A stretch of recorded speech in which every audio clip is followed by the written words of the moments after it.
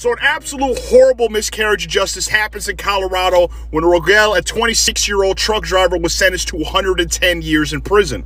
He was driving his truck on the highway downhill. He lost control of his vehicle. His brakes gave out, and there, unfortunately, 4 people were unalived.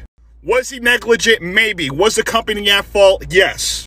But to give somebody 110 years for an accident is absolutely absurd.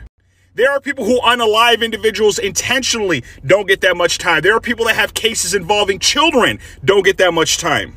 And there are people who drive under the influence and unalive people and don't get that much time. Case in point, Ethan Couch on 2013 drove under the influence, unalived 4 people, and guess what he got? 10 years probation.